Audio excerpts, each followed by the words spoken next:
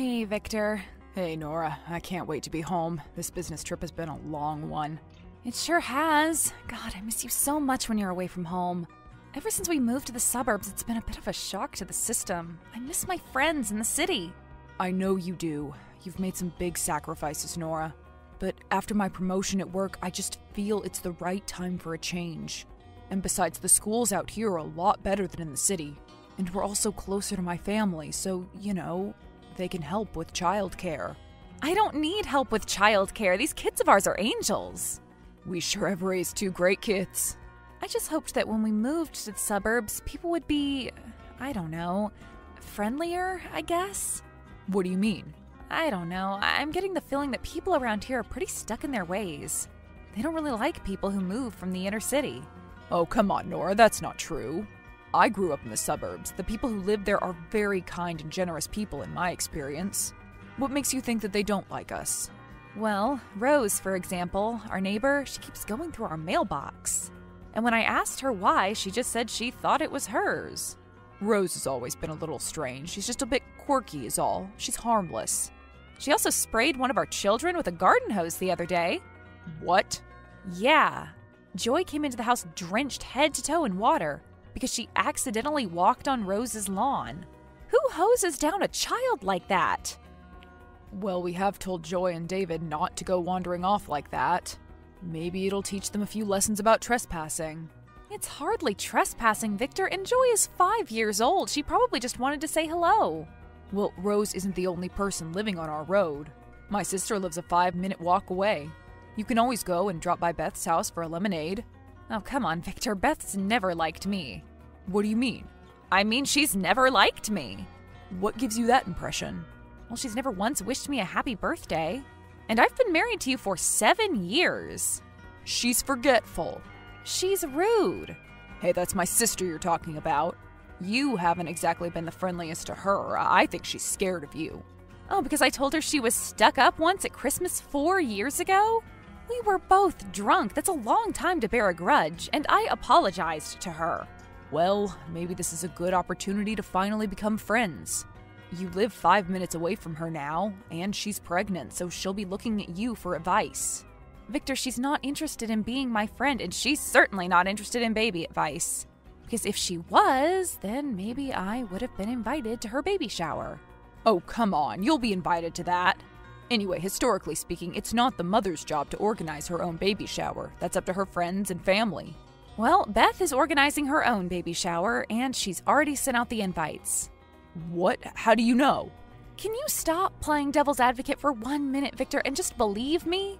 I know Beth has sent out the invites to her baby shower because Trudy, who is also my friend, received an invite in the mail last week and asked me if I was going too, to which I responded by saying that I would have been if I'd been invited, which I hadn't.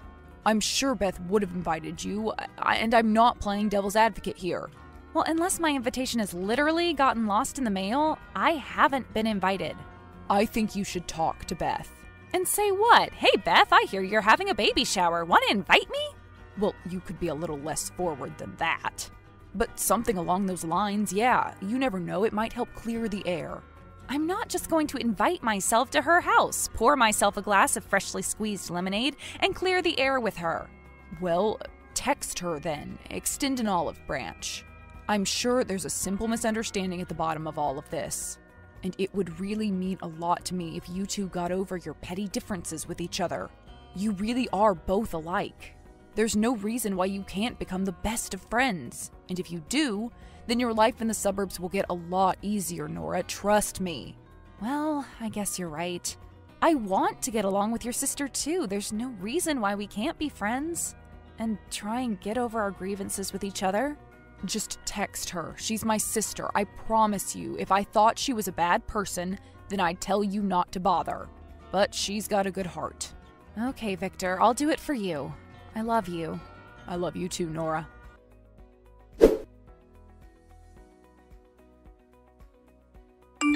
Hey, Beth. Nora. Hey.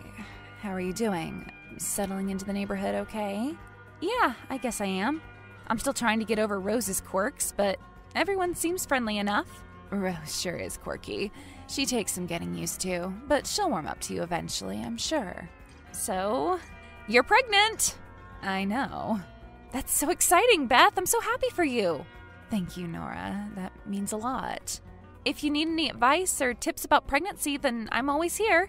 Or even if you want a friendly ear, you just want to complain about Greg. I'm here too. Thank you, Nora, but I'll be okay. Well, actually, I was hoping we could hang out more. I'm living in the neighborhood now, and I don't know many people here, and I thought since you are my husband's sister that we could hang out? I don't know. I'm really busy these days. I don't want to sound rude or anything, but I'm going to try not to socialize so much while I'm pregnant.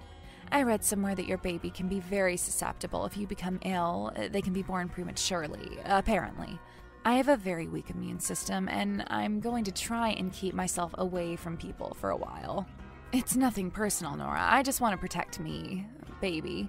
Oh, well, I wouldn't come near you if I wasn't feeling good, but I'm not carrying any infectious diseases at the moment. I go for monthly checkups, so you don't have to worry about that.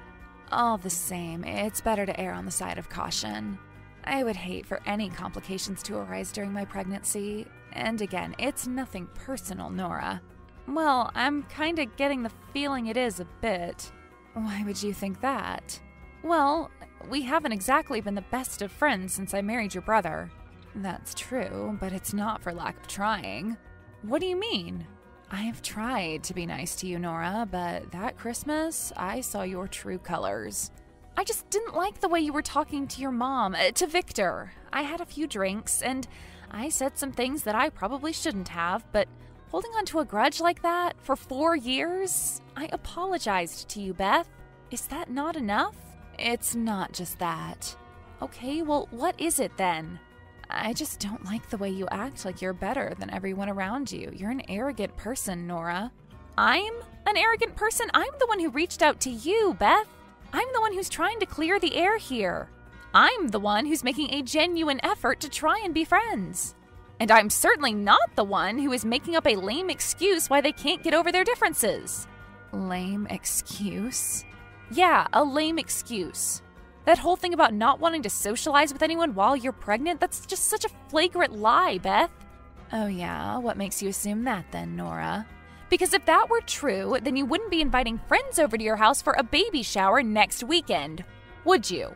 You heard about that? Yeah, I heard about that. My friend Trudy asked me if I was going. And I said that I wasn't invited, so sadly not. Imagine moving into the same neighborhood as your sister-in-law and not being invited to her baby shower over something you said to her over 4 years ago. How petty is that? Do you know how lonely I've been since moving to the suburbs? It was stupid of me to even hope that you could be cordial to me. Never mind actually be my friend. Listen, Nora, I'm sorry. Maybe I've been too harsh on you. I just feel very betrayed by you. Over that stuck-up comment? No, not by that. By what then? Well, when I had a miscarriage a couple of years back, I didn't hear anything from you. I know I'm a private person and all, but I was suffering. And I thought that you would at least reach out to me, but there was nothing.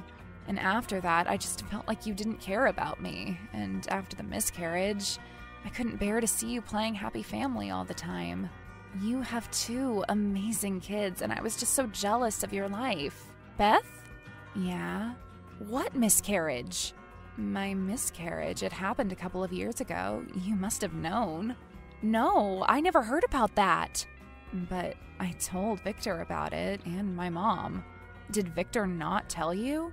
No, Victor did not tell me about that. Oh my God. Beth, I'm so sorry. I swear to you, I had no idea. Victor never told me. I don't know why he didn't do that. But I would have absolutely sent you my heartfelt condolences if I had known. I'm not a terrible person, Beth, and that sounds like an awful thing that happened to you. I can't imagine the pain you must have gone through. It was a terrible time for me and for Greg, but now we have another precious life that is coming into our lives. And I would like for my baby to have an aunt. I would love to be an aunt. Oh, Beth, this has all been such a huge misunderstanding. I'm so sorry that I came across as callous. It was never my intention. And I'm sorry for jumping to conclusions. I knew that there was something more going on here. Yeah, Victor, I'm going to get to the bottom of this. I'm sure he had his reasons. Well, they better be good ones. Nora, I'm sorry it's taken us this long to put aside our differences. And I would love you to come to my baby shower. That is, if you would still like to attend. Of course, I would love to come to your baby shower, Beth. Thank you for inviting me. No problem. And you're welcome round to my house whenever you want. I'll see you soon, Beth. See you soon, Nora. Take care now.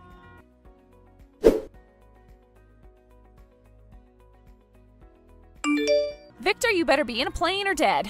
Or so help me God, I will kill you myself. Nora, what's wrong? What's gotten into you? Well, Victor, I just had a little conversation with your sister. Oh no, it didn't go well, did it? Well, actually, Victor, it did go surprisingly well. So well, in fact, that your sister and I are officially friends now, and I'm invited to her baby shower over the weekend. That's amazing news, Nora. See, I told you you two would work it out. And I think I played a small part in that, if I don't say so myself. Oh, you played a part, Victor, and it was no small part. You actually played a pretty big role in making sure your sister hated my guts for the last couple of years. What? No, I didn't. All I've ever wanted is for the two of you to get along. What do you mean, Nora? I mean that she has hated me for 2 years because I didn't so much as send her a sorry for your loss when she lost her baby, when she miscarried 2 years ago. And I thought to myself, that's strange. I had no idea that she had a miscarriage. Absolutely none. But you did, didn't you, Victor? So can you tell me why, Victor, didn't you tell me your sister had a miscarriage? Because she told me not to tell anyone outside the family. Do you not consider me part of your family, Victor? Of course I do, but I assumed that she meant her immediate family. And besides, this whole thing happened less than a year after you two had fallen out. You weren't on speaking terms. I thought by her saying, don't tell anyone outside the family, that she was literally telling me not to tell you. But you tell your wife things, Victor, big, important things about your family. Beth has been thinking this whole time that I'd been some kind of callous, heartless person that didn't care that she had lost a child. But in reality, my dumbass husband was the reason why Beth and I weren't already friends. Nora, I was trying to protect both of you. Beth has always been jealous of you. She sees you with this perfect life, 2 amazing kids, a successful self-made business. It's everything she's ever wanted in life. I think Beth always thought of me as her dopey little brother, someone she could protect and look out for. And she's always played that role in my life. But then you come out of nowhere, this amazing, brilliant woman, and I think she felt redundant.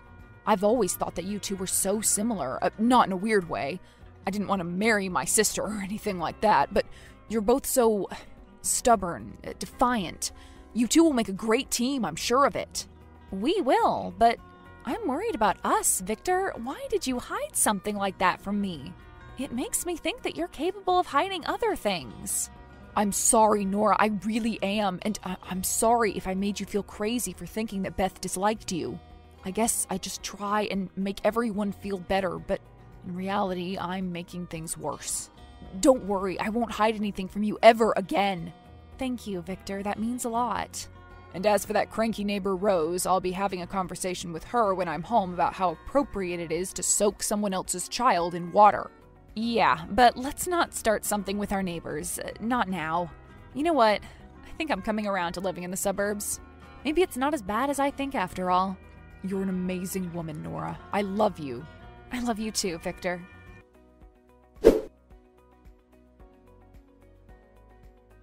Life in the suburbs turned out to be the best life imaginable. Beth and I became the best of friends, and in the years to come, her baby boy became friends with my children too. It just goes to show that all that is needed to fix a rift is the ability for 2 people to listen to each other.